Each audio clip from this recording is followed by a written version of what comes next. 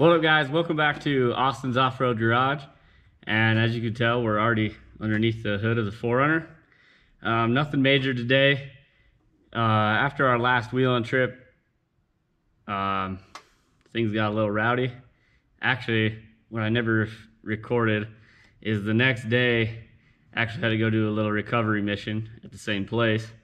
Guy got stuck in the mud, and it was quite the job to get that guy out of there. And on the way home, we threw a check engine light.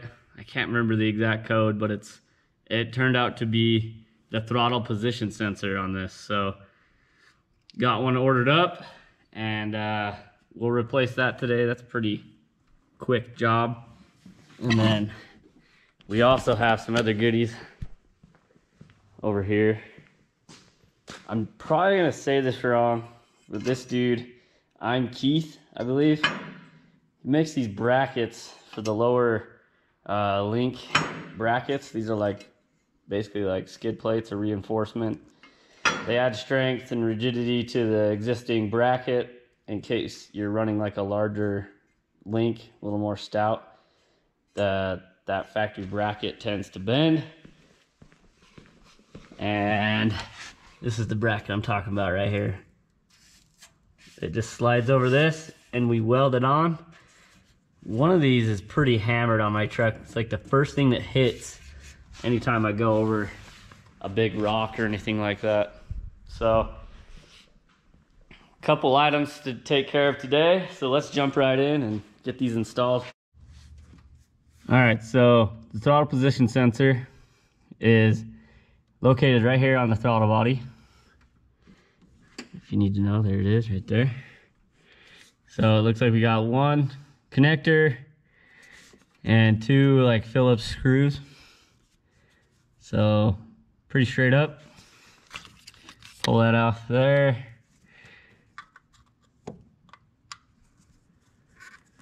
See if I can do this without stripping these out.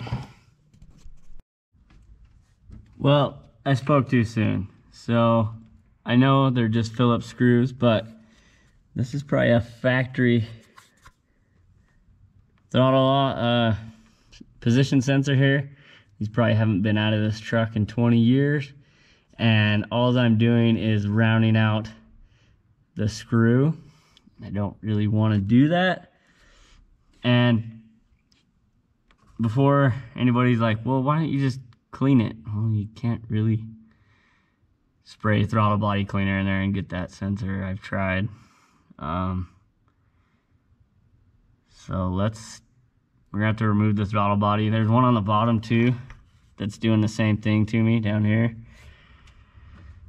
So it's a little bit more involved than I thought it was gonna be. But to get the throttle body off, there's a couple vacuum lines, your throttle cable, your cruise control, and your intake. And then there's these 4 Allen screws, I believe. I've never taken one of these off, so let's just do it. I don't think it'll be that hard.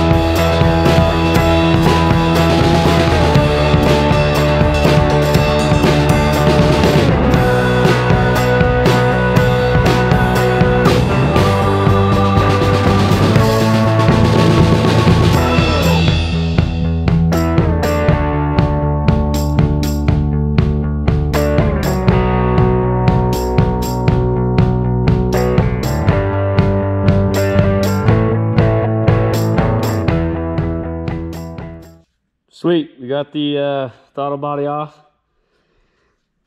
This must be like some heater, some type of like heater control or something. I don't know, I'll have to look into that. There was antifreeze in there. Didn't know that. This is like my first time ever taking this apart. Not hard.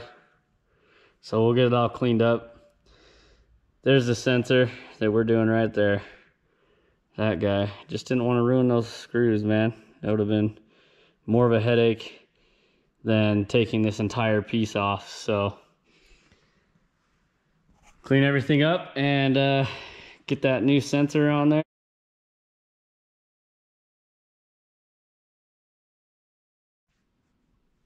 All right, got our new sensor on.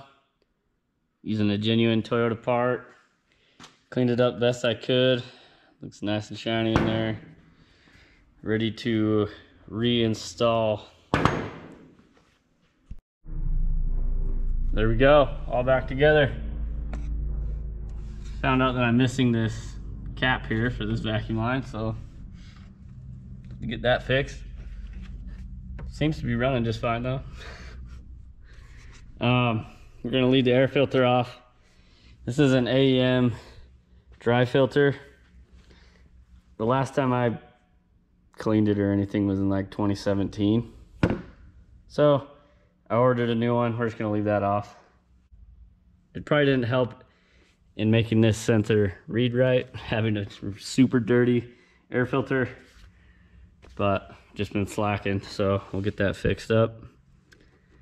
Let's move on, and well, maybe we'll throw the air filter back on and just let it run for a minute, make sure everything is hooked up right and all that, and then we'll move on to these new brackets.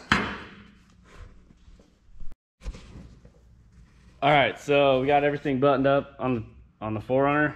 It's running great. I just wanted to go over the code that I was having. So it's P0120, and it's the throttle position sensor. It responds to the accelerator pedal movement. Idle position of the throttle valve is determined by the ECM receiving the signal from the throttle position sensor. This sensor controls engine operations such as fuel cut. So that's just straight from Google. I just went ahead, slapped a new sensor on there, so everything's good. Pretty straight up. I wish I could have just got those screws out without taking the whole throttle body off, but if you do run into that issue, it's not very hard to remove that and put it back on. One thing I didn't tell you guys is unhook your battery so that by the time you get your install done, the computer has to relearn everything and all that fun stuff. So unhook your battery. It's always good practice anyway.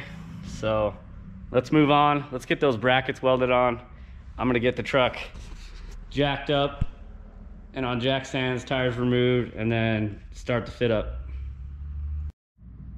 All right, so we got the link removed. I'm only doing one side at a time, so the axle doesn't twist, just the way I have it jacked up. I don't have jack stands tall enough to get to the frame, but anyway, so now we're gonna start the fit up process. I actually thought these were a lot more bent than they actually are. They're not actually that bad. They're like barely abused. Noah, on the other hand, destroyed these things. So we actually are gonna weld some up on his truck too. So we're gonna use mine as a kind of just a test subject, see how smooth this goes. This here is kind of bent. We'll straighten that out. That one as well, but not anything crazy. So that just slides up there. Kind of just get it to fit into this little curve there where that E is.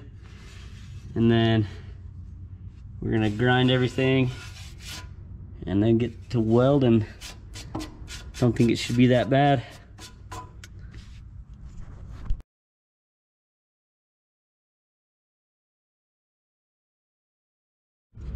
Okay, so we got that into place, and a couple things that I need to work. is this section right here. It's just a little too tight. So I'm gonna try and bend it out just right there a little bit. Just sits right in here and it hits the bracket there.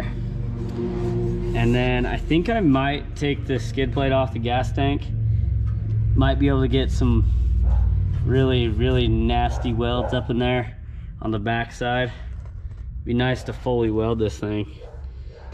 So, but if we can only get a couple welds on one side, here and maybe here, I think I'd be okay with that. I don't really know how LT would get up there without pulling the tank, and that's quite the job. So let's work those areas. All right, so we got this first piece all fitted up basically. Had to take a little bit out here, down these areas right here. Nice hole in my glove. Other than that, fit was great. So what we're gonna do now is we're gonna climb under here. I've got the frame all ground down on both sides. We're gonna slide this on, bolt it into place. We're gonna actually put the bolt in here, and then we're gonna tack it at the front. And then yeah, we're gonna weld it all the way down. And then we're gonna do as much as we can on the back side. It's gonna be kind of difficult with that fuel tank in the way. So, heck yeah, excited to get welding, man. All right, so this in place.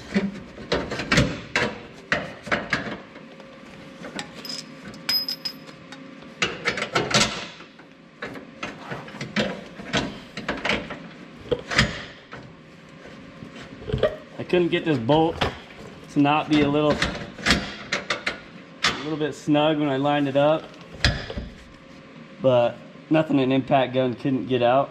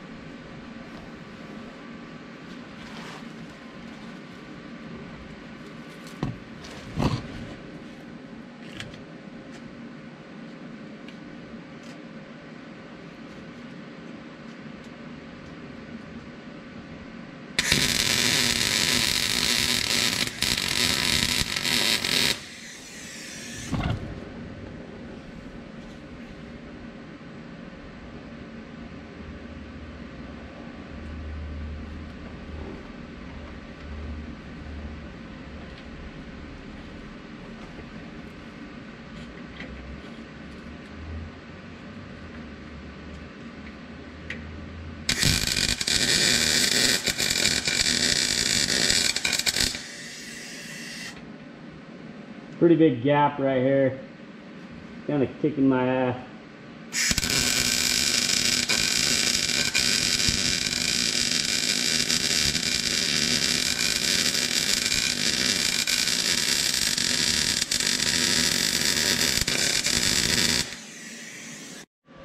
All right, guys, we got this side almost completely done.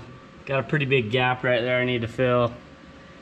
Just letting it cool down for a minute, but yeah, I got this side fully welded, and then I got the other side as well. I'm not gonna zoom in on my welds because they look like ass, but it should hold. Oh man, it's been fun though. I love doing this kind of stuff. Best way to learn, just get out and do it, man.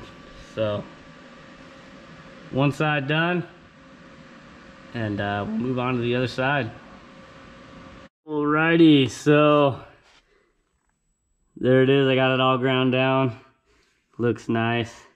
Throw some spray paint on it, and it will look like pretty much like a factory piece almost, besides that giant E. So shout out to eimkeith. That bracket, pretty sweet, man. Well designed. I think it will help a lot. Makes a nice little ramp to skid over some boulders. I like that. I'll have to go test it out when we're done. And we'll get this one all painted up, put back together, and then we'll go on to the other side so we can take that link off and start fitting up our other side. It's good to get out and weld, man. It's been so long. I'm a little rusty. All right, there we go. All painted up. Looks sweet. Can't even really tell. There's a bracket there that we added. Looks nice and factory. So, heck yeah, went ahead and repainted the link as well. Got everything paint marked, torqued down. Looks awesome. Let's jump on to the other side now. All right, so when I was telling you guys there was damage to one of these, this is the one I was talking about. It's a little bent in here. That's pretty much it. And it's a little bit beat up. Not too bad, but it is causing our new bracket not to go on. So I'm just gonna grind this, try and pry it out a little bit, and then we'll start the fit up of the bracket. So what I plan on doing is after I get these installed, the main reason they use these is for a little bit stouter of a link, and I want to do adjustable links, a little bit beefier, so we don't bend these ones. And this helps reinforce this bracket here. So that's coming down the pipe. Teach you guys how to build some links. So yeah, let's get this going. All right, this bracket's all ready to be installed. Fit up went pretty well.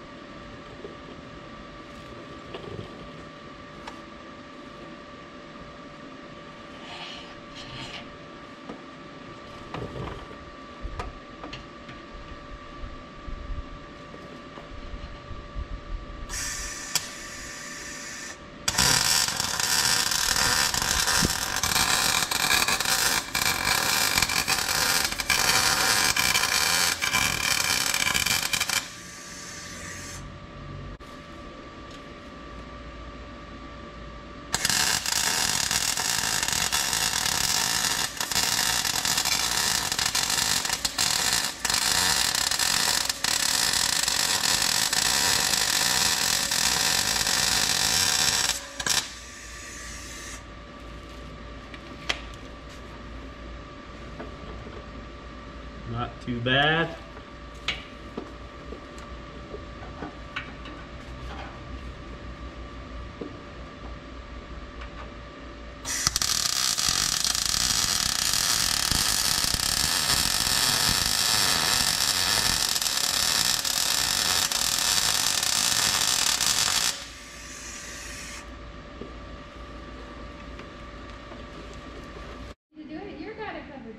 They.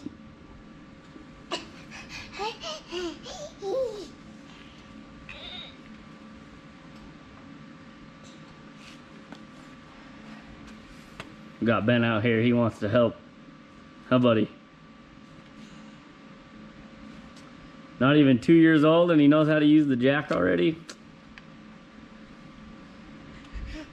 He's gonna know more than me by the time he's 5.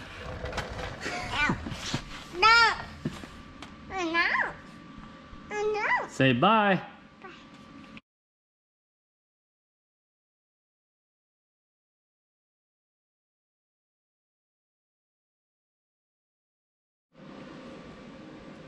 All right, so this one's all done. Weld's definitely improved on this side, but I like this side too because I was able to fully weld it on that side. I don't know how well you can see that, but just gonna grind down these welds, make it look nice and clean, and then we'll paint it up, paint the link, and then reassemble. I think we are done. Yeah, like how these turned out, they're sweet. Here we go. All finished up. Pretty fun little project. All right, so we got that project finished up. Got that check engine light taken care of. We got a little bit more armor added to the 4Runner, which is always awesome in my book. Shout out to eimkeith, I hope I'm saying that right. Those brackets were awesome, man, perfectly made. So always like to let you guys know about high quality products. So yeah, thanks for hanging out with me today in the shop. Always good to get some practice welding in. I'm not satisfied with how that turned out. I mean, it works, but we're gonna get better. So next up, we're gonna probably build some links for this thing, not quite sure when. And then we got something else even bigger in the works. But thanks for hanging out with me again, guys. Make sure you hit like, subscribe, and we'll catch you in the next one.